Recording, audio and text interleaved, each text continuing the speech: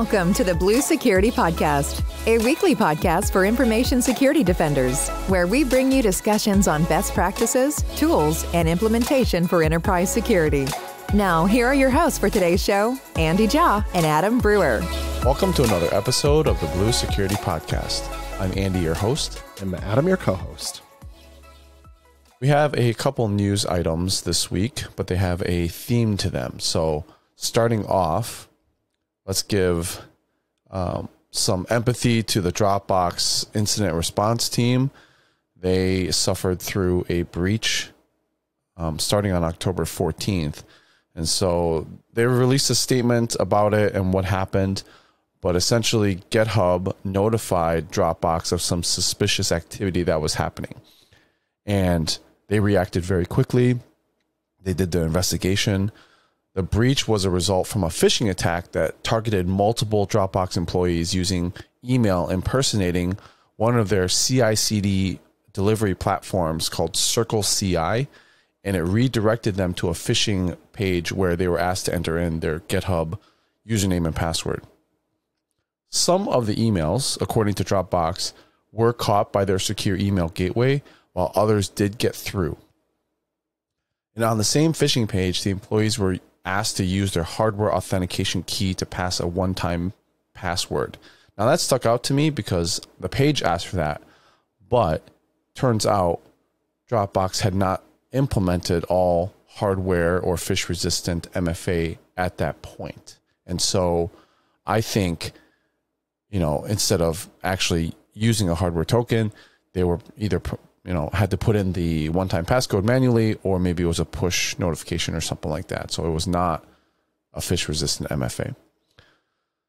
So the investigation found code was accessed by the attacker, and it contained some credentials, primarily API keys that were used by Dropbox developers. The code and the data included a few thousand names and email addresses belonging to Dropbox employees, current and past customers, sales leads, and vendors. And all in all, 130 of Dropbox code repositories were stolen. However, no code for core apps or infrastructure was accessed, nor were any customer accounts, passwords, or payment information. So they didn't get the crown jewels. They did get some things. I don't think it was terrible. So fortunately for Dropbox's IR team, it was not as serious as it could have been. As a result of the breach, like I said, they were currently in the process of adopting phish-resistant MFA, but had not completed. They've accelerated that deployment due to the breach, and they said soon their entire environment will be secured by WebAuthn with hardware tokens or biometric factors, and they also offer WebAuthn to Dropbox customers. So as a customer, you can use a hardware token to have as your MFA factor for your own Dropbox. So all in all, I think it was not as bad as it could have been. Phishing is still an issue. Probably would have been stopped by phish-resistant MFA, and they are upgrading to that as a result of the breach. Not a whole lot to add to your analysis. I would say I was really excited to get my first FIDO2 key when that kind of first became a thing. And Dropbox is one of the very first to support that. Remember, there weren't a lot of sites you could use it at initially, and Dropbox was one of them. And, then not a lot to say, but if they go phish resistant across the org, they're ahead of the game for sure. There's not a lot of orgs doing that org-wide. But as a tech company, I think that's a reasonable step to take. I really do. And probably would have prevented this, but, attackers are clever. They might have found another way. Yeah, and it's a theme throughout this episode because our next story has to deal with Twilio. And we've mentioned them because they did have an attack in August. And as part of that investigation, they recently released that they actually had two attacks, one in June and one in August. And the breach in August was due to a smishing attack or an SMS phishing attack. And so SMS messages, text messages were sent to a bunch of Twilio employees from attackers that were impersonating the IT department, and they asked them to click on a URL containing Twilio, Okta, SSO keywords that would redirect them to a sign-in page clone. And one of the messages was successfully, baited, and one of the Twilio users put in their password. And so as part of the investigation, they also revealed that an attack happened in June where the attacker used a social engineering technique called phishing, which is voice phishing. So another phishing attack, but through a phone call where they were able to convince an employee to give their credentials over the phone. So I just thought it was interesting to put this story in here, mainly because these are old school techniques. I mean, they've been around for a long time, smishing and vishing. Like, you don't hear about attacks like that anymore because most of the time, employees and users in general have been at least educated on that front and hopefully would, raise the red flag and not fall for these type of attacks. But it's still working. And as a result, again, with the June and August breach, Twilio reset all the credentials of the compromised employees and is distributing FIDO2 tokens to all employees. So another company that is upgrading to a phish-resistant MFA as a result of some old school phishing techniques. So again, kind of a theme here, but as you see the landscape, you can see this type of attack happening more and more. And we've talked about it on the podcast as well. The CISO at Microsoft, Brett Arsenault, has kind of adopted this almost catchphrase that he drops regularly now. And I've seen it in other places too, so I'm not going to say he originated it, but it's that attackers don't break in, they log in. And that's basically what this is, right? I mean, these aren't some cloak and dagger 0-day that was smuggled out of the Soviet Union or something. And, somebody's breaking into some obscure DLL in Windows or whatever. I mean, this is just literally like, I'm going to call somebody up and ask them to give me their password, and they do. Right?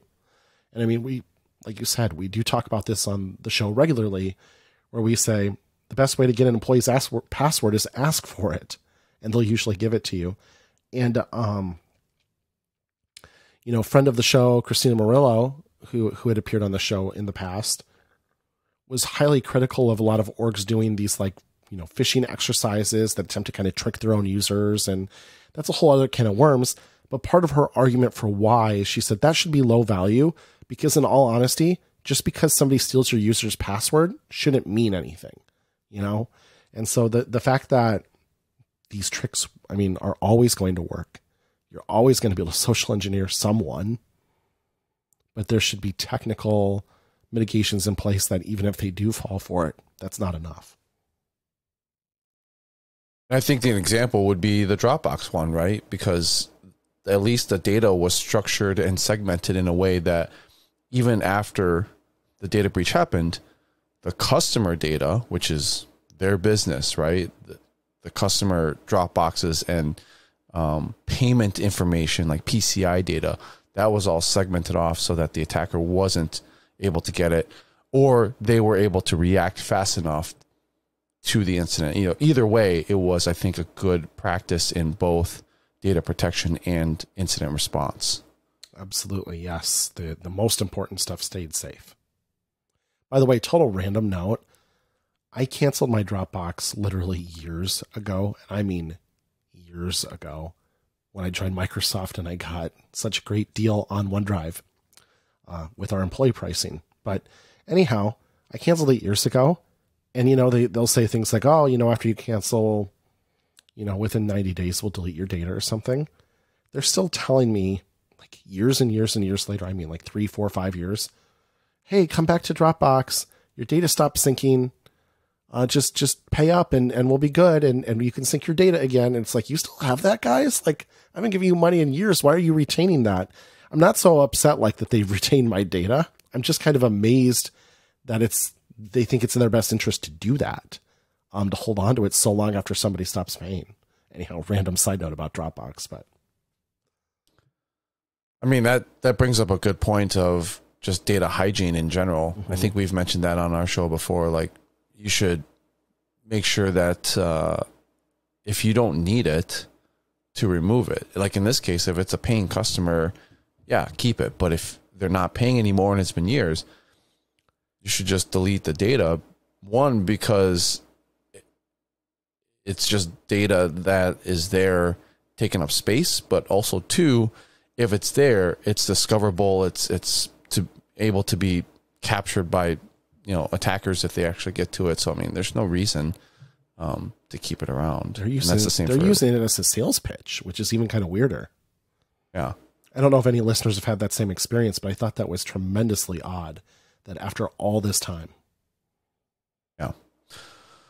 So another, along the same vein of this whole phish resistant MFA and whatnot, CISA released some guidance on phish resistant MFA.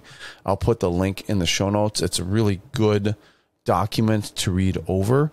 They talk about some cyber threats specifically to MFA, phishing being one of them, push bombing or MFA bombing, push fatigue, another one that we've talked about on the show, exploitation of SS7 protocol vulnerabilities, which is SMS or texting or phone messages, and then SIM swap. And that's another social engineering method where they'll basically get control of your SIM through your provider and then gain access to your phone number, which if you have SMS MFA linked to it, then of course once they take over, they have access to that. Have you tried to do a SIM swap recently, like a legitimate one? I have, actually. You're on T-Mobile, right? Yes, for T-Mobile. And I am too. And I will say my experience was, it was pretty hardcore, and I was glad to see it. I was like, guys, this is awesome. What was your experience? I would say it was very protected. It was a very protected process. And so I actually put it off for a very long time because I wasn't doing it for my phone. I was doing it for my wife's phone. And so she had to be around to verify some certain things. And I could not do it on my own, even though I'm the primary account holder. So yeah, I thought it was very good. I think providers, at least in the US, have gotten better about that. At least the big ones. I don't know about the more smaller subsidiaries, whatever you want to call them. MVNOs, or also like the regional carriers.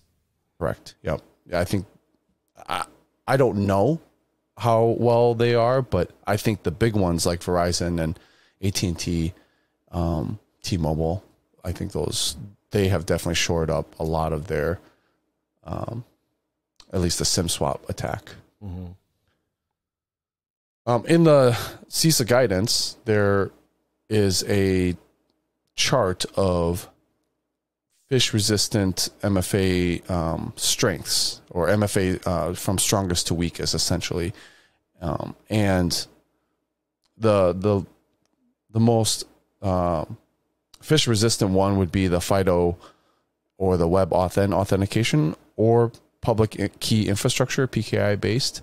And those are phish resistant and completely immune to push bombing and SIM swap and all of that.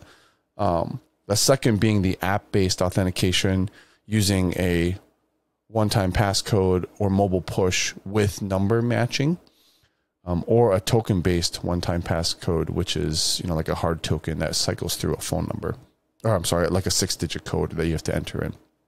Those are vulnerable to phishing attacks, but they're, of course, resistant to push bombing and immune to the SIM swap attacks. And then the second to lowest one would be the app-based authentication with just the push notification with no number matching. And then the final and least phish-resistant one would be SMS and voice. And in this, they actually say it should only be used as a last resort or serve as a temporary solution while you transition to something stronger. So, pretty good documentation to walk through. Last week we talked about conditional access being in preview for MFA strength. So for Azure AD, you can now test that and specify a specific application or user or group with a targeted MFA strength, whether it be phish resistant or passwordless or something like that. So definitely look at that. In the documentation, they talk about implementation, prioritizing different phases. For example, what resources you may want to protect, as well as high value targets. Maybe you don't do it for everybody, but maybe you do it for specific data that you need to access or users who are more likely to be targeted with phishing attacks. So, and then I just had a quick thought too about, I remember being in IT and moving from like SMS to app-based MFA, and one of the pushbacks that we got from some of the users was that they didn't want to put company data on a phone that was personal, that wasn't being paid for by the company.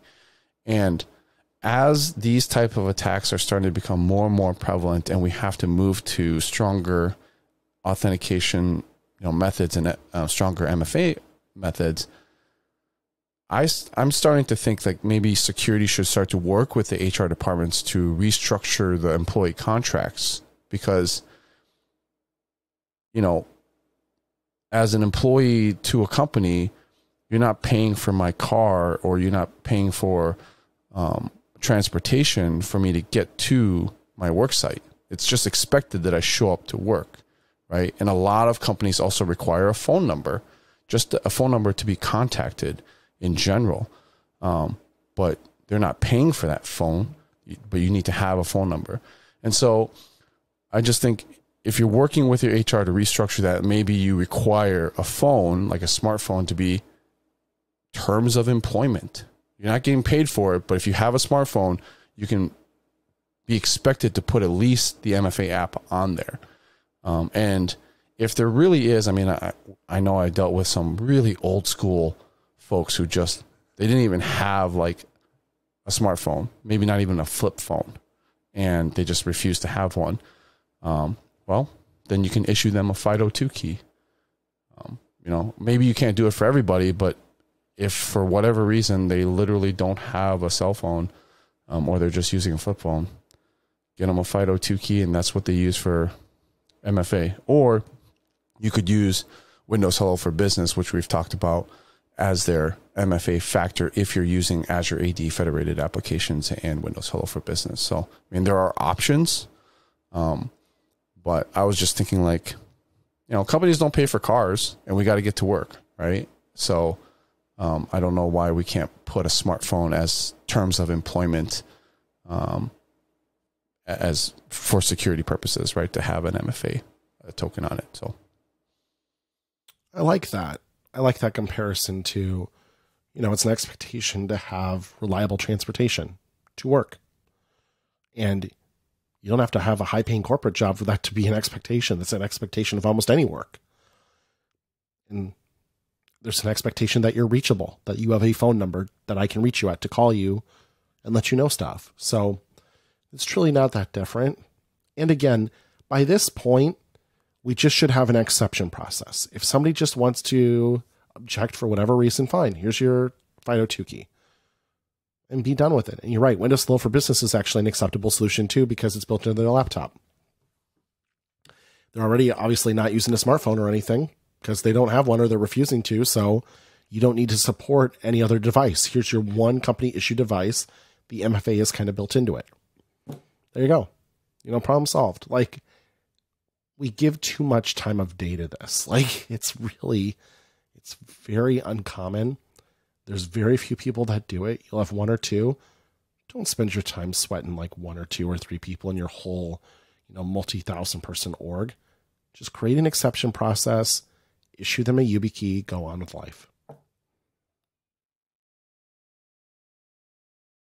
The final thing that I wanted to talk about is something that was part of the technical airlift. I watched a video on this and I thought this was a great new feature. It's called Enhanced Phishing Protection, which again fits with our whole theme tonight about phishing. And it's built into Microsoft Defender Smart Screen. It's a new feature, part of Windows 11 22H2. So what it is it works alongside Windows security protections, and it helps protect typed work or school passwords used to sign into Windows 11. And it does that in 3 different ways. And I found this to be really, really cool. Number one, if a user types their work or school password into any Chromium browser, so for sure this is going to work with Edge, but it also will work with Chrome if that's the browser that you're using, as long as you have Smart Screen turned on. If they type their password that they've signed into the device with, or it's their M365 password, and they enter it into a site that's deemed malicious by Defender Smart Screen, Enhanced Phishing Protection will alert them. It'll also prompt them to change their passwords so attackers can't gain access to the account. If you're reusing your password, Enhanced Phishing Protection will warn users if they reuse their work passwords on multiple sites or apps and prompt them to change their password. And finally, Enhanced Phishing Protection will warn users if they store their work or school password in a Notepad, Word, or any M365 Office application. And it will recommend that they delete their password from the file. So really cool protection. On the video, I saw where someone just entered in their password into a site that was not M365, and Smart Screen popped up an actual warning, and like a toast warning, as well as one of those where it kind of overlays on your screen and says, hey, you've done, reused your password, or you're entering in your school password on a site that you shouldn't. So you can configure this via GPO.